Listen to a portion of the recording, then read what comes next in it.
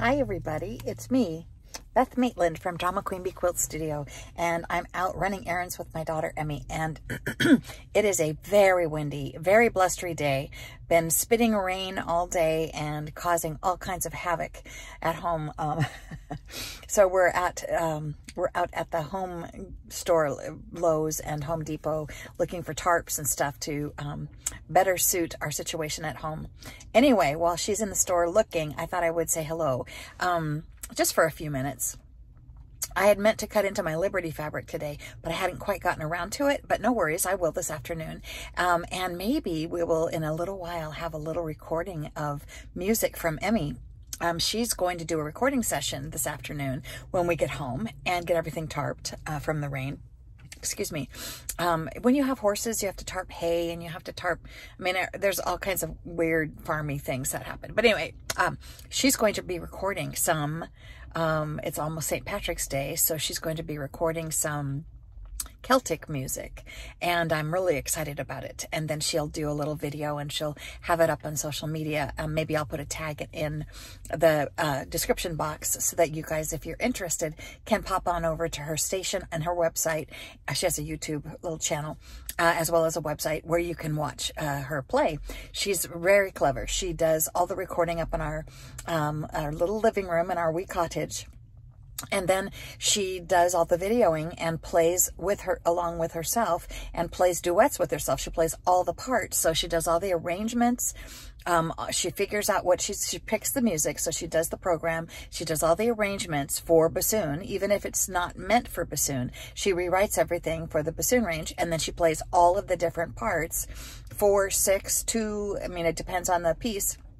And then after the music is the way she wants it, then she records the videotape and does the editing and all of it. And it's just so awesome, which brings me to creativity. She's being so creative and she's using her time well. While we're locked down and in quarantine and she can't play in you know, any venues or anything as a musician, and lots of online stuff is happening, recording sessions and things are starting to happen and open up to a slightly larger group gatherings. It went from 4 to 6 to 8.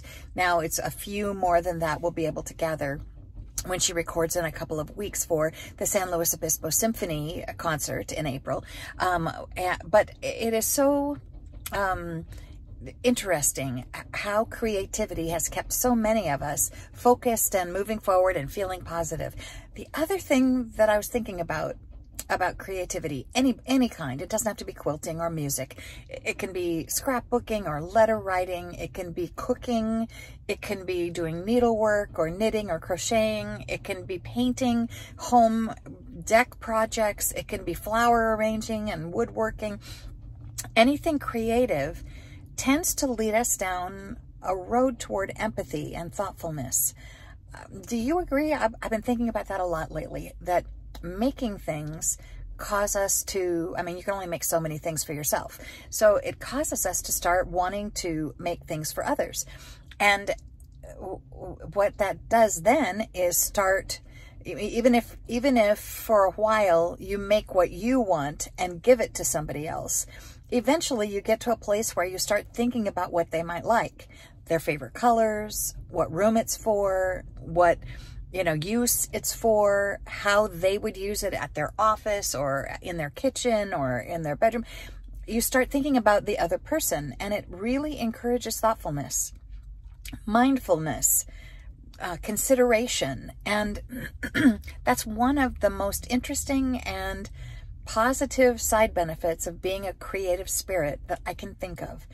And I wanted to talk about that today and just mention that today, that all of you creators out there, sewists and knitters and crocheters and needleworkers, quilters, all of you people who love to make things for others.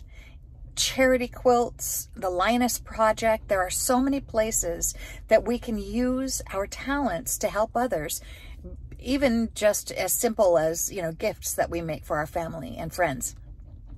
It helps us think outside of ourselves. And isn't that what's sort of saving us in this time? Being able to, and I went through this phase too. I think everyone I know went through this phase, a momentary phase where we were so overwhelmed with the circumstances that it was all about us trying to get through it and survive it. But pretty soon you get past that and you start thinking about how others are dealing with it. You start learning ways, developing skills, whether they're internet skills or writing skills or phone calling skills, to reach out to other people and check on them. You want to know how your family's doing if you can't be with them. You want to know how your friends are coping, even if you can't be sitting across the coffee table from them. You can call on the phone, you can FaceTime, you can Zoom meeting, you can Facebook video chat. You can find ways to reach out to the people that are important to you in your life, to check on them and think about them. And that's what makers do. They do a whole lot of creative thought, design, development, investigation, and planning, so that they can make just the right thing for some other people, for the recipient of their efforts.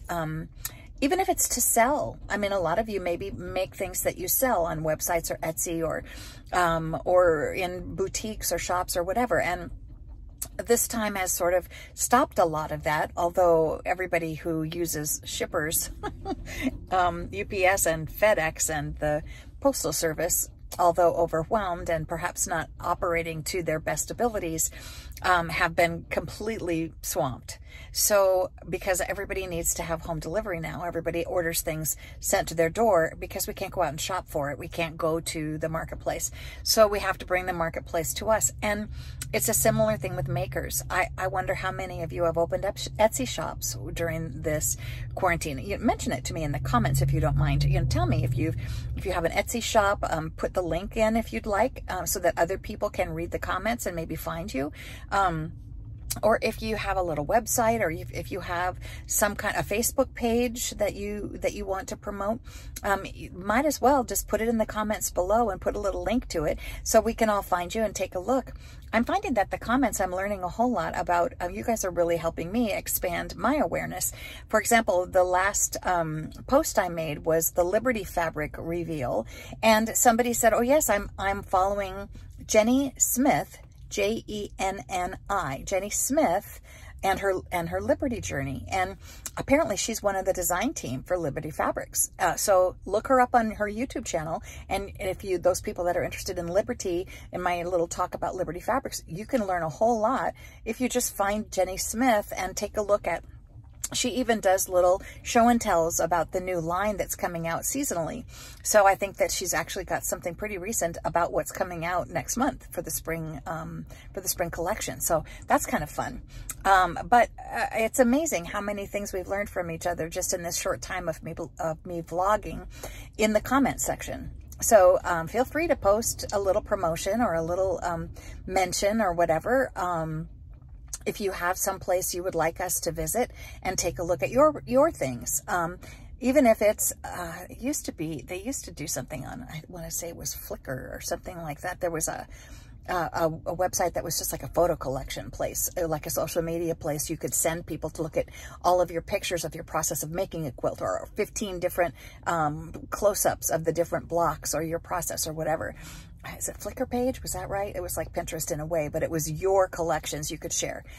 So there's lots of places all over where we can learn from each other and share from each other and continue our outreach at staying connected through our creativity. Consider what someone else would appreciate. Be empathetic.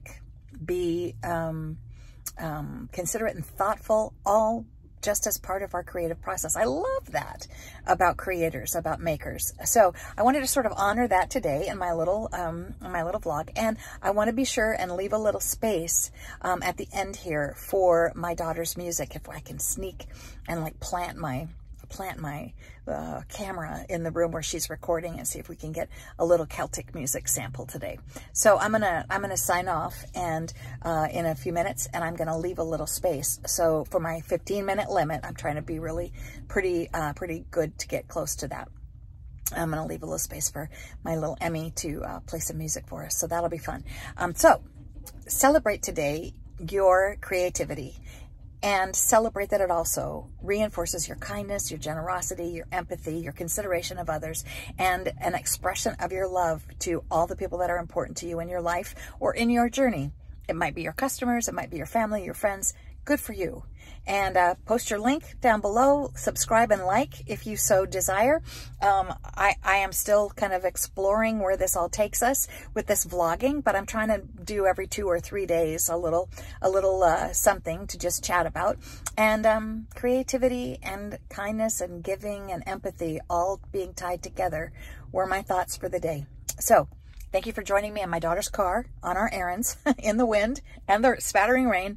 Hope you all are safe, dry, warm. Make something today. Be creative and share your gifts. With all of my very best, enjoy a little bit of music, and I'll be back in a few days. This is Beth Maitland with Drama Queen Bee Quilt Studio. Thank you for watching.